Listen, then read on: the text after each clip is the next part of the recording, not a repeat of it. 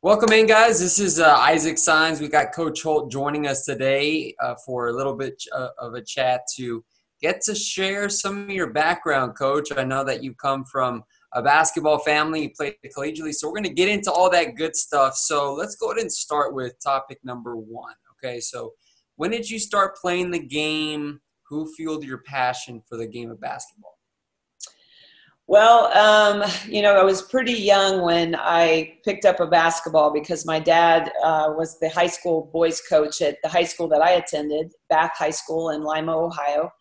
And so I was around it very early. And my family lived on a farm where we actually had a half court in our barn. And that's kind of Hoosier-like. But growing up in Ohio, it was awesome because we would play a lot of pickup games in that gym, and my dad certainly fueled my passion for the game. And then my high school coach is the second winningest coach ever in Ohio high school history for girls basketball. So her influence, her teaching me the game, just obviously that was a big part of my life, and she was a great coach and a great motivator, and it just taught me a lot as I become a coach myself. Well, now let's talk a little bit about your coaching career. We know that you started and I know you spent some time in Ohio, so why don't you go ahead and talk about that process? Yeah, so I played at Ohio University, and then afterwards, I just wasn't sure what I wanted to do. I had my teaching degree, so I could have gone that route at the high school level, but I had the opportunity to get really it was kind of an internship because it wasn't a paid position, so it was a volunteer situation at Xavier University. And at the time back then, they didn't have a second and a third assistant and a video coordinator and a basketball operations person. They just basically had the head coach and one full-time assistant. So I served as kind of a second assistant and got really a great experience. And while I worked for Xavier in coaching, I also helped out with the Cincinnati Reds. So that was a paid position that I could work, live, make a living, and then also, be in the basketball side of things at Xavier. I was just at Xavier for one season, and then I got a full-time job at Radford University in Virginia. That was my first full-time assistant coaching position. And I was there for 6 years. And then in my 7th year at Radford, our head coach had taken a different job. And so they promoted me to be just for a year, the interim head coach. And we played pretty well and did well. And I was able to get Big South Coach of the Year.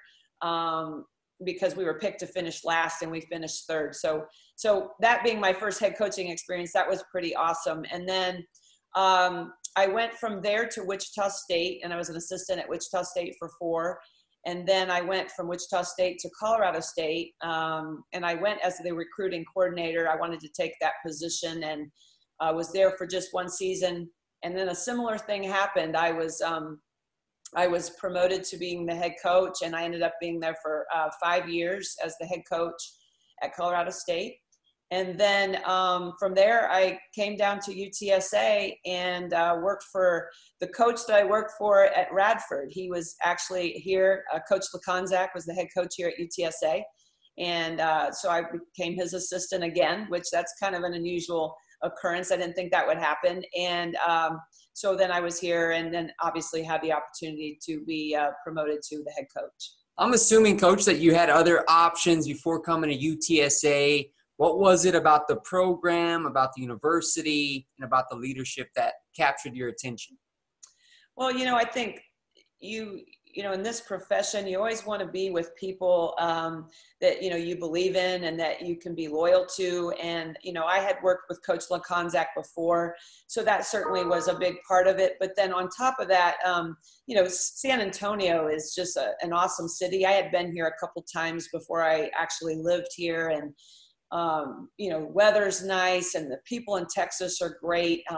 The talent in Texas is phenomenal. I mean, everybody across the country recruits to Texas. So, and then just, again, just having this opportunity to to be down here in the South and to just be in some warm weather. I don't have to deal with snowflakes here. So just a nice area, nice campus, and a growing university, very young, and just the opportunity to kind of help a program take a step in a new conference, which at the time had moved from the WAC to Conference USA. Now, to briefly recap the 2019-20 season, I mean, you had an infusion of true freshmen, a lot of young players that came together, not to mention there was some injury issues. And so you were consistently changing lineups, especially earlier during the season. So, Coach, just talk about some of your takeaways and your optimism with the group that you have right now. Yeah. Well, I would say that, going into the season, that we knew that there would be a lot of new faces filling a lot of new roles, and you're never sure how that's all going to work out. I think that the loss of Tyja Hawkins early on in this, before we really got into the season too much, that was a big blow, because obviously this was a proven player that had done well in Conference USA, a rebounder, a scorer, a defender inside. So that was tough. But, I think that overall, if I had to look back at the season, one thing that we definitely got accomplished is there's just a shift in the culture, very positive, kids that are working hard and want to be coached. And so that's the kind of culture you definitely want to build and want to have. And we were able to make that switch, and certainly got to give that credit to our coaching staff for just working with these kids, and then with the student athletes that they have really bought in. In a year where you don't have a lot of wins, to have that culture shift, that's pretty exciting, because we all know what wins do for a team. It just, builds your confidence, it builds your enthusiasm. So, I think the fact that shifted is awesome. We were very injured this year, but we were the second youngest team in the country, with injuries on top of that. Just kind of made it hard to get in any type of rhythm. And, certainly in practice, we had to kind of just maintain until we could get to the next game, so that we would have, some healthy bodies. But through all of that, I felt like really each kid improved. I could go right down the roster, and I think each kid got better. And then certainly, Michaela Woods being such a bright spot in becoming an all freshman team in Conference USA. That's a, phenomenal thing for our program that hadn't happened. And then, we had other freshmen and other people in the program just step up when they were healthy. And I thought they did a good job of just hanging in there, because that's tough when you're young and then you're dealing with that kind of adversity. And you preach a lot about resiliency. You preach a lot about not giving up and continuing to fight to the very end. And as you saw the season unfold, you saw a lot of your younger players really start to take up a little bit more of a leadership role. You started seeing the team chemistry really grow. You talk about changing the culture. So what makes you excited about what this group of players can do, especially as you move into off-season training in the coming months? Well, certainly, our push through tough things and adversity didn't always end up in getting a lot more wins. But I think that I never felt like the team, there weren't a lot of moments where they did give up. They just kept fighting. And that kind of effort and that kind of mental approach is going to pay off. And so as we go into a new year, we had players that, like with Elena Blanding's a great example of a player that we really, didn't know that if we would use her that much in games. And she got quite a bit of game experience, her last game being just a tremendous effort. So I think each kid that was here and in the program is now going to be able to take that experience. They know what to expect. And now we're no longer going to be the second youngest team in the country. We're going to have game experience with healthy bodies, with the new players that we have coming into the program. I think it's definitely going to be a better year next year. And lastly, Coach, to round out the first introduction episode, talk a little bit about the Roadrunner faithful and the people that show up to the home games and provide your team with that extra energy boost. You know, we are so thankful for our fans, and we can't say it enough. And you know, we look up in the stands and we see those fans that are there game in and game out.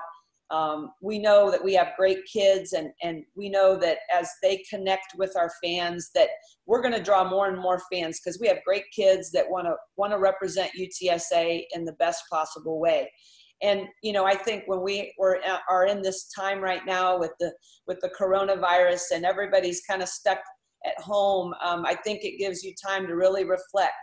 And one thing we are very thankful for is we're thankful for this university. We're thankful for our leadership, and we're very thankful for the fans and the support, not just financially, but those that are able to be in the stands at games. That means a lot to all of us. Good word there from Coach Holt. Well, again, we appreciate your time, Coach, for joining us. We know right now it's an interesting time. We got a lot going on, but certainly sending my thoughts and prayers to all those people who are dealing with the virus, and just continue to hope that everybody's staying safe. So again, Coach, thanks for taking the time today. Yeah, thanks for having me.